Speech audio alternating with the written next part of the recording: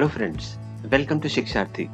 In this session, we shall be talking about Hello friends, welcome to Shiksharthi. In this session, we shall be discussing rational inequalities. So let's start.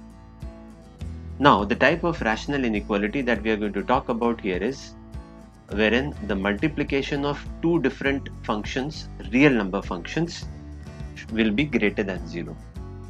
So when we are talking about rational inequality here, we are basically talking about real numbers. So what I have done here is, I am dividing this session into two parts, wherein on the left hand side of the screen I am going to discuss about the theory part, and on the right hand side of the screen I am going to discuss an example thereafter. So first let us talk about the theory. So I have taken a function like phi x, which is a combination of two functions hx and gx, and the combination is being facilitated by the help of a mathematical operator, which is multiplication. And then thereafter we are solving the inequality phi x is greater than 0. What is the first thing that we need to do here is we need to find out the domain of phi x, and the domain of phi x is nothing but domain of gx, which is one of the functions, intersected with the domain of hx. Once you have done this, then the second thing that you are expected to do here, so this is the first thing that you are expected to do. The second thing that you are expected to do here is make two cases. Now what are the two cases that we are expected to do here? So the first case is, when would be the product of two numbers be positive? The product of two numbers will be positive only when both the numbers are positive or both the numbers are negative at the same time. Here, since we are talking about functions, so the first case would be gx should be positive, hx should be positive, and then we are looking for the solution set. So the solution set would be the intersection of all these three. This will give you the solution set. The second case that we have made here, or we are going to make here, would be when gx is negative, hx is also negative, and then this intersected with the domain of phi x. So when you are coming down to the final solution from here, please remember, since you have formed two cases, so let us say the solution that you are getting from here is S1 and the solution that you are getting from here is S2. You would take the union of this. This would be the ultimate solution set.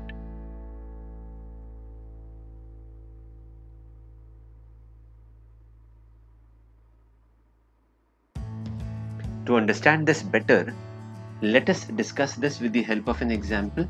So what is the domain of x, real numbers? What is the domain of x square minus 1? That also is real numbers. So what is the domain of phi x? The domain of phi x is equal to minus infinity to plus infinity. Second, now when you are making two cases, so the first case is, you would say x is greater than 0, x square minus 1 is greater than 0, and then you need to take this with the, you need to take this as an intersection with x is greater than minus infinity and x is less than plus infinity. You need to work out the solution set for this.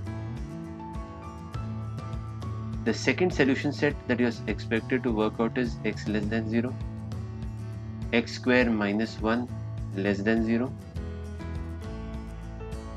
this intersection with x is greater than minus infinity and less than plus infinity. We need to work out the intersection set for this, and then final answer would be the union of the solution sets that we would be getting individually from these two cases.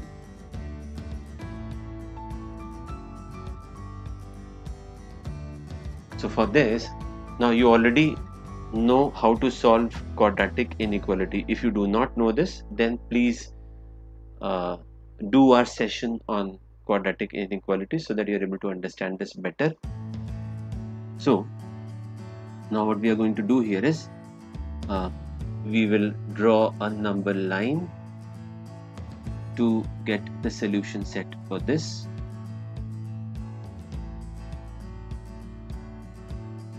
This is on this side and another number line on the other side.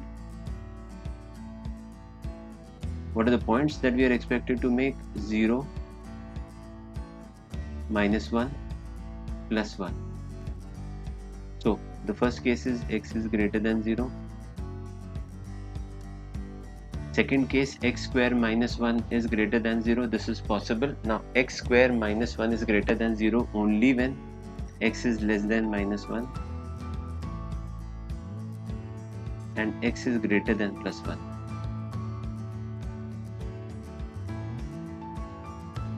Third, x extends from -infinity to +infinity. What will you do now? You will take the intersection of all the three. But before you take the intersection of all the three, let me solve the other case also.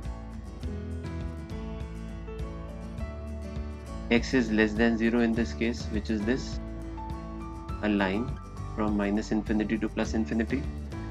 X square minus 1 is less than 0 means x lies between -1 and +1. And then the third case is x extends from -infinity to +infinity.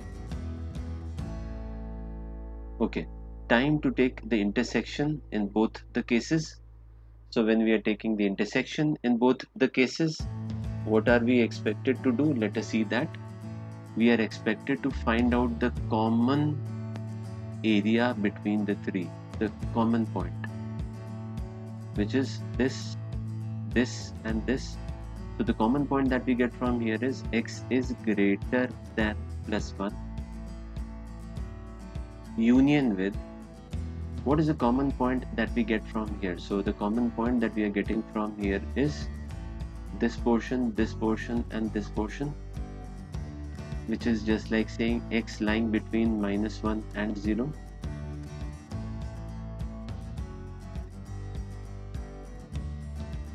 If I have to check the final answer here,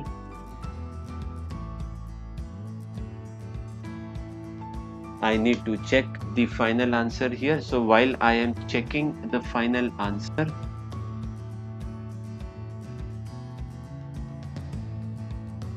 all I can do here is I can substitute some values from here to see whether the answer is correct or not. So let us substitute one value between -1 and 0. Let's say -1/2. So if I substitute -1/2, I get -1/2 into 1/4 -1, which is negative. So negative into negative becomes positive. So this one is correct.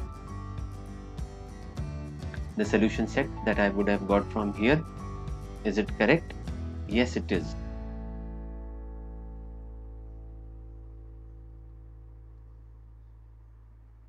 Okay, the next is, let us take a value which is greater than 1. So which is, in this case, let me take the value of x as 2. 2 into 2 square minus 1. So 2 is positive, so is 2 square minus 1. So positive into positive is greater than 0. Yeah, so this would become my final solution set. Let me see the values which we have not considered. So we have not considered values from -infinity to -1. Let me take one such value as -2. Substitute -2 here. So -2 into something which is positive gives me negative, which is not to be considered, which is correct also. And the value that we have not considered here is 0 to 1. -infinity to -1 we have not considered here, which is correct. And the second part which we have not considered here is 0 to 1. So let us take one value from 0 to 1. Let's take the value of x as 1/2. So when I substitute x is equal to 1/2 here, so 1/2 into 1/2 whole square minus 1. So 1/2 is positive, but 1/2 whole square minus 1 is negative. So a positive into negative is not to be considered, because in that case it becomes lesser than 0, which also certifies that my solution set is correct.